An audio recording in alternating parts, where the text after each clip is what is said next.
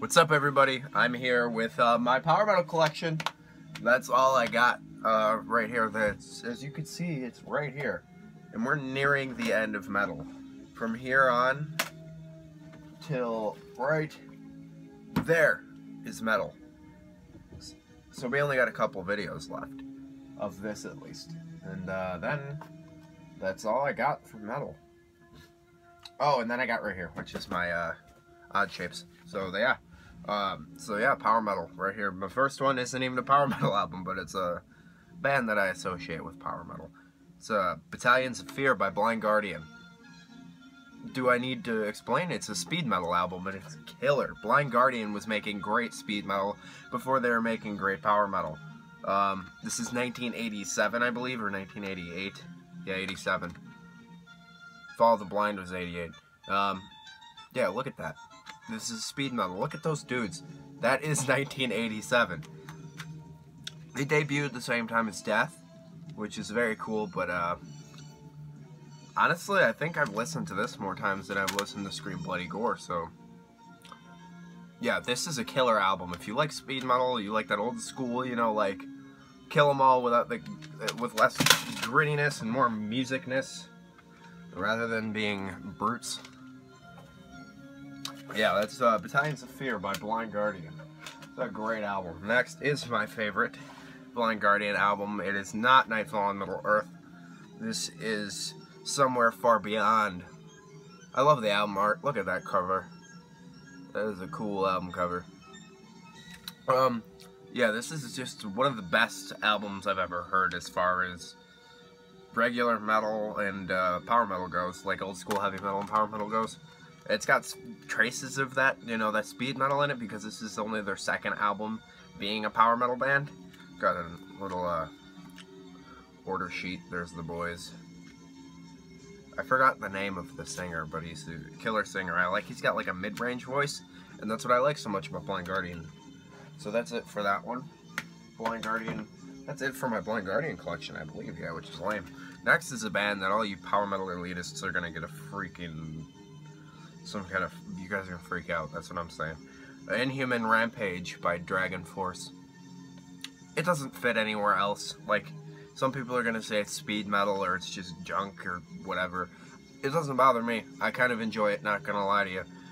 I mean, the opening track is Through the Fire and the Flames, and I used to really like the song The Flame of Youth and Cry for Eternity.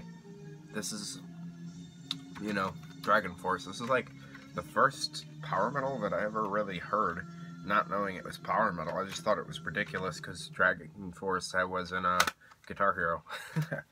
But like the first ever power metal album I ever heard is coming up pretty soon, and I'll say it when it is. Next is symphonic power metal from France, female fronted, of Wars in Assyria by Fairyland. Really swaggy names for stuff, but I love it.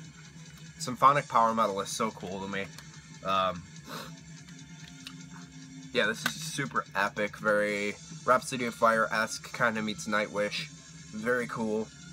And not just saying meets Nightwish because of the female front, it has that dark sound to it. I'm pretty sure, no, don't quote me on Nightwish. I don't know enough about Nightwish to be able to talk. I don't even own any. Tried to buy some. The dude at the record store was like, well, can I use this for a minute? And I'll give it back to you when you're done.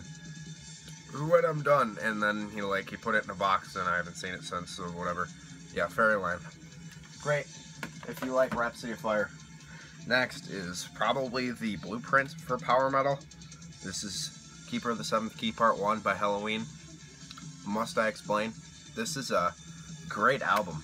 I mean, who doesn't like this album? And that's a power metal fan. It's literally Iron Maiden on steroids. I've heard multiple people say that, and I came to that conclusion before I even heard somebody say that. It literally sounds like Number of the Beast got a shot of adrenaline. It's so good. They're so good. It's so good. It's a great album. Check out Halloween if you have not. Now, right here's the first album I ever heard of that was considered power metal. This is my favorite Halloween album, Keeper of the Seventh Key Part 2. Awesome album. It's a super killer album.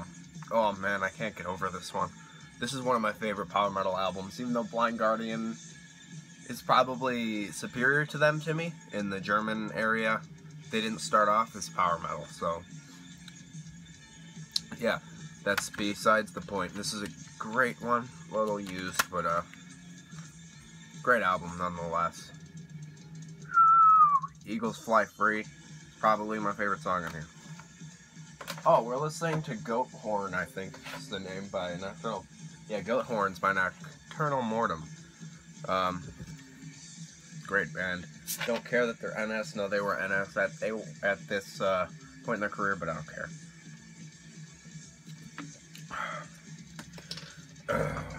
Drop my cat. Yeah, got another one that's a bit controversial as far as power metal goes. It's very speed metal-esque, early 80s. Actually, 88. This is A Distant Thunder by Hellstar. I know most people could say this, it's speed metal or heavy metal, but it's obviously extremely power metal if you've ever listened to this.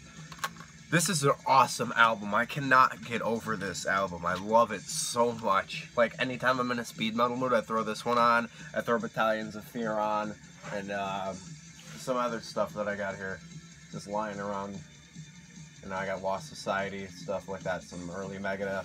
Just every time I get in a speed metal mood, this hits the spot. Check out the song The King is Dead, which is the opening track. And then the song Winds of War and Tyrannicide. So good. Not even funny. Hellstar kills it. Next, I can't believe I got this CD for $8. This is a symphonic power metal staple. This is King of the Nordic Twilight by Luca Torelli from Rhapsody. First solo record in 1988. I worship Luca Torelli's songwriting and everything that he's ever had his hand in. So if that gives you a hint as to what's going to be coming up here in a minute, be ready.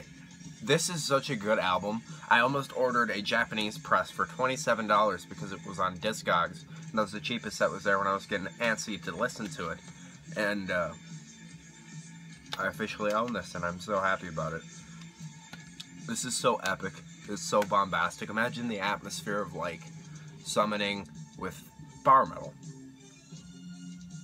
Luca Torelli kills. Next. I don't like this band really very much at all. I have a shirt of this band, but I don't really wear it because I don't want to get poser checked or anything because I don't really like them. This is Rage for Order by Queensryche. It's alright. It's prog power metal, I guess, and it's just, ugh. I don't know, I just don't feel good listening to it. Same thing with this one. This is the shirt I have, Empire by Queensryche. I don't know why, I just don't dig Queensryche.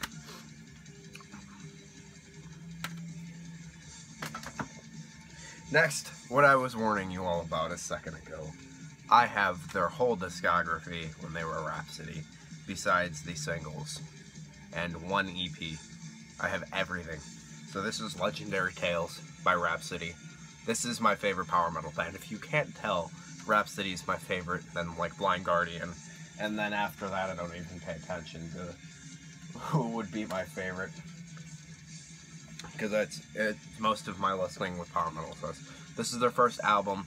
Their demo music was turned into this, their first demo. I don't have that either, so I guess I'm missing two things in the regular Rhapsody catalog. Love the album art as usual. Super bombastic, super epic as always. Next, Symphony of Enchanted Lands Part 1, but it was just called Enchanted Lands back then, not Part 1. Another killer album. This has, what is that, Emerald Sword on it? Everybody, if you've ever seen Rhapsody live, I have not, but every show that I've watched, everybody's always wanting to hear Emerald Sword. And they have a music video for it, and it's awesome. More crazy, awesome album covers. Killer. Can't even explain how happy I am to own as much Rhapsody as I do. Next is one I haven't gotten to listen to yet, but it's Dawn of Victory by Rhapsody. This is their third record. I like they call their genre Hollywood metal, because they're so bombastic and ridiculous, and I love that. My dog's yapping outside. It's super windy here. Got an Order shirt, which I would spend all of my money on. Dude, you could get a King of the Nordic Twilight long sleeve, and then a Luca Torelli logo hat. Oh yeah, I'd buy all of it. Every single one of them. There they are, looking goofy as usual. Yeah, each album is like a concept, so when I listen to it, I need to put away some time for it. Next is the first Rhapsody of Fire album, or Rhapsody album that I bought. This is Reign of a Thousand Flames. I saw the name, looked it up when I was at the gym in the morning, I think the next day, and then got so psyched on this band, it's not even funny, and then I went and bought this. Look at that album cover. More cool artwork, as always. Yeah, I literally didn't change this for 3 days, and I drive 45 minutes to school one way, and then I also drive, that's one way, so they're back, it's like an hour and a half. Next day, they're back another hour and a half. Also going to places to and from in between school, you know, going to band practice, which is another 40-minute drive because we practiced out in the country for that time. But yeah, this is great. I never took this out and I just jammed the living hell out of it. Next is Power of the Dragon Flame by Rhapsody. I love this. Even if you don't like Rhapsody, you gotta appreciate how cool these album covers are. Like, seriously. These are so great. Power of the Dragon Flame's on here. They made a music video for that song, and it is a great music video. Look at that long sleeve. I want one. Oh my god. Next, live in Canada, The Dark Secret. Rhapsody. Also comes with a DVD of their live show, and if you've ever watched them, they put on a great live show. Very bombastic, very fun. It would be awesome. I had the same reaction watching that as I did my first experience watching an Insafira music video, because I thought it was kind of funny. So yeah, that, and my favorite straightforward Rhapsody album, Symphony of Enchanted Lands Part 2. The Dark Secret. This is the first one that I ever heard tracks off of, and I heard Elgard's Green Valleys, and it's got like the walking through water and then the people talking, and then it starts the song, and I thought that was so cool I had to pick it up. And I saw this in a pile, and this is all from one shop. I actually told them, put them all in a pile for me, and I will purchase all of them. I did. And here they are. Greatest album in Rhapsody's catalog. Next is when they changed their name to Rhapsody of Fire. This is Triumph of Agony. This is the last one that I have, so if you stuck through that even though you don't like them, thank you. Actually, I haven't listened to it yet, so I can't yam around about it, but it's very cool. Next is Heroes by Sabaton. It's one of the most fun albums I've ever heard. This band's discography is killer. Everything they've done. I'm a big Sabaton fan. Look how goofy that is. Look at that extendo reach.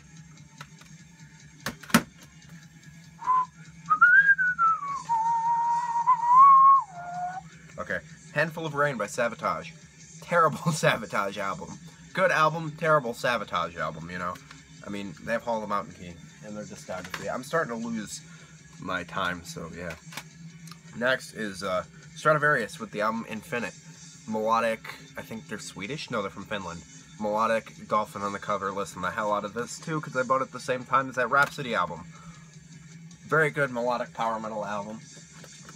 Next is a Greek epic power metal, Wrath for the Ages by War Dance. I got this from CDN Records, and it was $2, and I was all over it. Great bombastic album. Sounds very similar to Stradivarius, but more epic.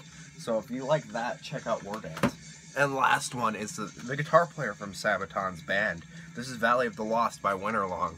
Winterlong is more on the heavy metal side of power metal, but it's definitely still power metal, and I like that a lot. It's very speedy, very fast. It's got that old school feel, but you could definitely feel the Viking influence and the sound that would be in Sabaton.